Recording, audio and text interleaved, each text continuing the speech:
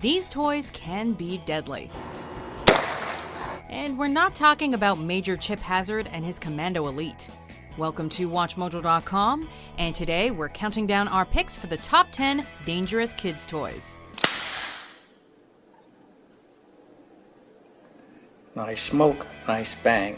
For this list, we're bringing you toys that present a serious health and safety risk to the kids they're marketed to.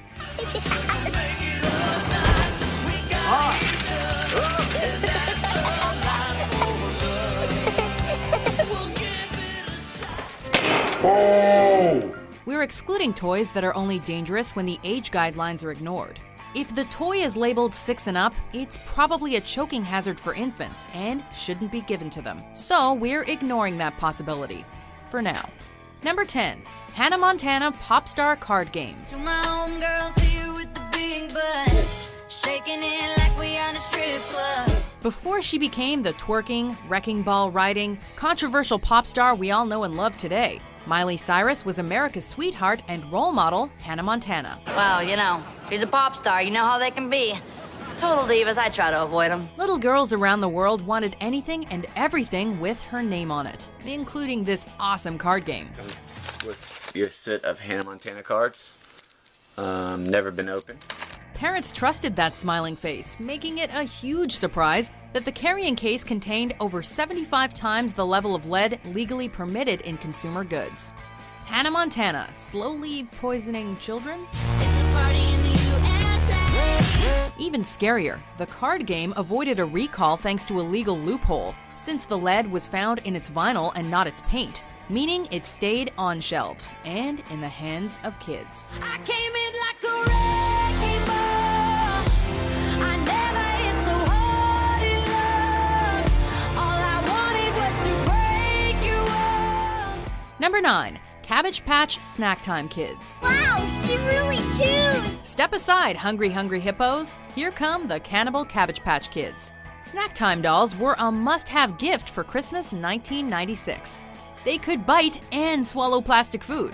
In the eyes of children, they were as good as human pets, but with no mess on the other end. And when you think she's through, look inside her backpack and like magic! Unfortunately, the dolls couldn't differentiate between plastic food, fingers, and ponytails. Over 100 reports were filed, claiming the jaws clamped down on fingers and hair, slowly pulling them in. In one case, a girl's hair was allegedly ripped down to the scalp. Mattel offered a $40 refund and took these little monsters off the shelves. Number 8, Sky Rangers Park Flyer Radio-Controlled Airplane.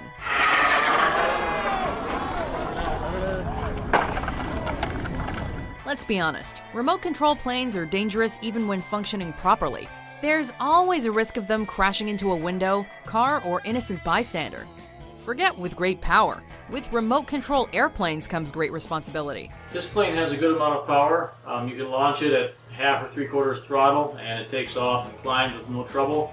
Well, apparently no one told Estes Cox Corp, the makers of the Sky Rangers, who upped the ante by releasing a toy airplane that was prone to spontaneously combusting during takeoff, mid-flight, and while landing.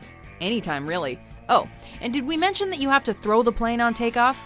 Its breakaway design prevents you from breaking the prop or bending the motor shaft. Burns, temporary hearing loss, wounded eyes, facial lacerations, and a mandatory recall ensued. When you're ready to have fun, make sure you take along today's best and fast, easy RC flying. Number 7, Zulu Blowing Game. When it comes to toys, the phrase choking hazard holds the title as the biggest buzzword in child safety. But toys from the 1930s through to the 60s seem like they were designed to weed out and kill all but the smartest kids before they reached adulthood. The Zulu blowgun from the Zulu Blowing Game was no exception. These toys essentially streamlined asphyxiation. A number of versions were sold between 1920 and 1960. But they all consisted of a long straw and small, sharp darts. Put a dart in the straw, inhale, put it to your lips, and blow.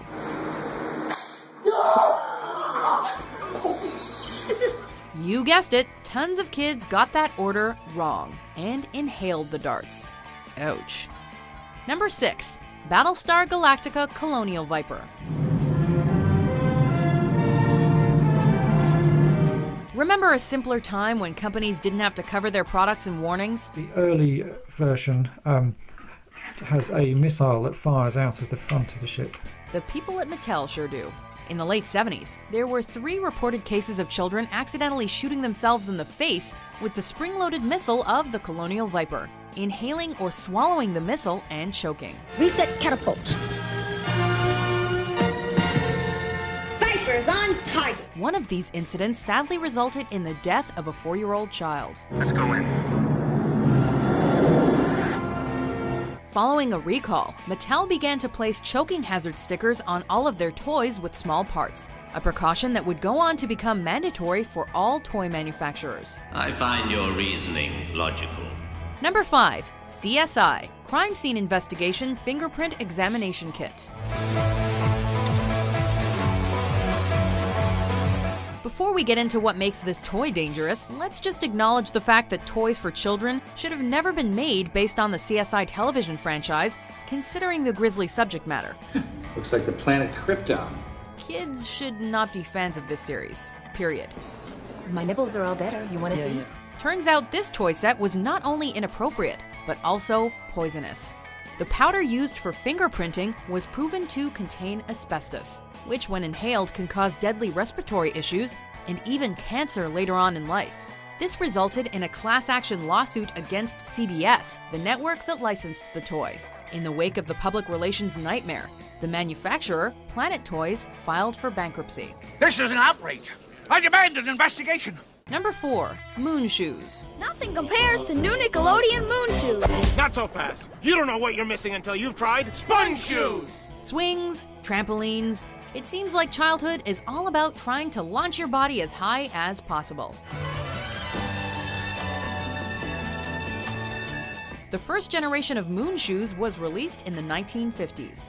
Made of a type of metal, these shoes locked your feet in like roller skates and used springs to help you reach the stars. Oh, watch the fan. They were also incredibly heavy, resulting in a lot of property damage when kids landed on household items, and injuries when kids botched a landing, rolled an ankle, or broke mom and dad's toes. Ow! God! Nickelodeon released a much safer plastic version in the 90s, but sprained and broken ankles continued, minus the fun. 55, 56, 57, 58, 59, 60, 61, 63. Oh! Number 3. Gilbert U-238 Atomic Energy Laboratory. This year at Gilbert, we present the finest toy line in our history. This is our story. Between 1910 and 1950, the A.C. Gilbert Company was a big name in toys. Their 1913 Erector set was one of the best-selling toys the world had ever seen. And over the next 40 years, the company continued to put out a wide variety of scientific playsets that were quite dangerous by modern standards. Gilbert has made this exciting science available in safe and easy-to-understand form. The chemistry set taught young kids to make explosives. The glass-blowing kit involved temperatures close to 1,000 degrees Fahrenheit. But the Atomic Energy Lab wins for most absurd, with multiple kinds of uranium, a Geiger counter to measure radioactivity, and a cloud chamber to observe alpha particles in action. Russell, don't touch that. It could be radioactive or something. Number 2. Toy guns, including BB guns. Guns. It doesn't matter if kids are raised by registered NRA members or in strictly anti-gun households. They love playing with toy guns.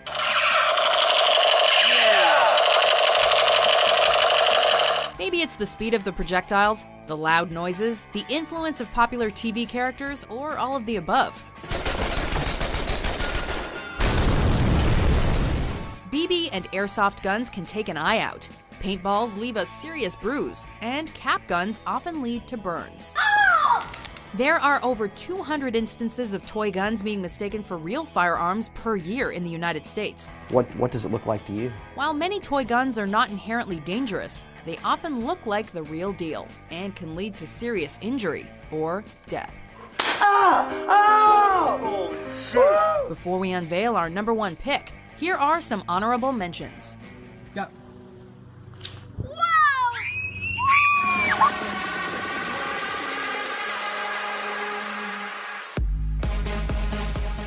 Number 1. Lawn darts. When we were kids, there weren't that many dumb kids. Because we had toys that would kill you. Remember lawn darts? A cross between horseshoes and darts. These oversized projectiles have plastic fins and big, rounded weighted metal, or sometimes plastic tips, that ensure they fly true and land point first. Simple outdoor fun for the whole family, until someone gets seriously or fatally wounded by a stray dart. Also known as jarts or yard darts, they were popular in the 1950s, but were later banned because of injuries. The ban was lifted in the 1970s under the condition they never be marketed to kids.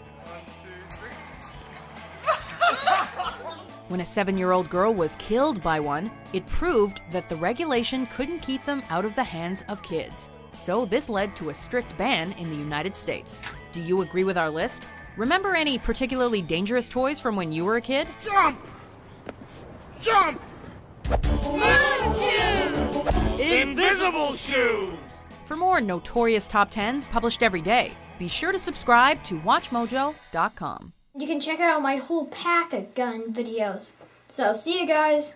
That's all my guns.